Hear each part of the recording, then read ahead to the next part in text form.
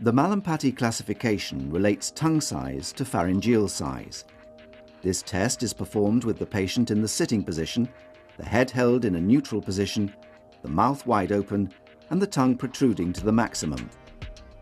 The subsequent classification is assigned based upon the pharyngeal structures that are visible. Class 1, visualization of the soft palate, fauces, uvula, anterior and posterior pillars.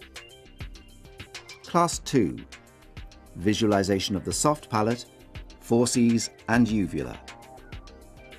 Class 3, visualization of the soft palate and the base of the uvula.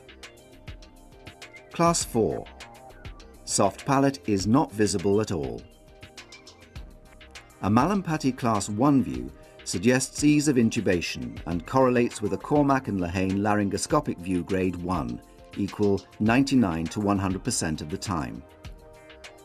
A mallampati Class 4 view suggests a poor laryngoscopic view, a Cormack and Lehane grade 3 or 4, equal 100% of the time. Beware of the intermediate classes, which may result in all degrees of difficulty in laryngoscopic visualization.